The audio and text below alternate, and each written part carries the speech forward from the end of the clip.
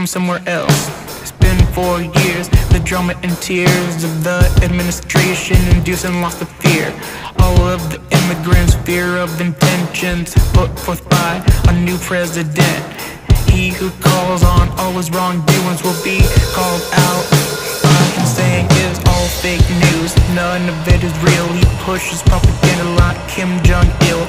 Let's fight the power that his most colors loves just one, the Aryan brothers.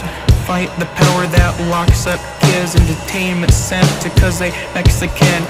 He hates one who wanna better themselves, but on a day concentration camp he'll go to hell. Kids sleeping on concrete, family is drowning lakes. He's an orange-skinned bandit coming on the dig.